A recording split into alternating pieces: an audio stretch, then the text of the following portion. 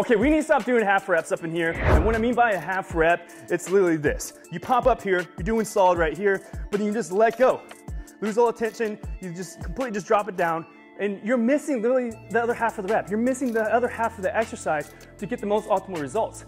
So when it comes to this, I want you to go up, and your partner are doing this part perfectly, like boom, but slowly retract, keeping the tension under pressure on your muscles so you can get the most optimal results. Because at the end of the day, we're not trying to do half reps. We're trying to get the most results as quick as possible. If you're gonna only do half reps and just drop it straight down, once you get to the top, it's gonna take longer to build muscle.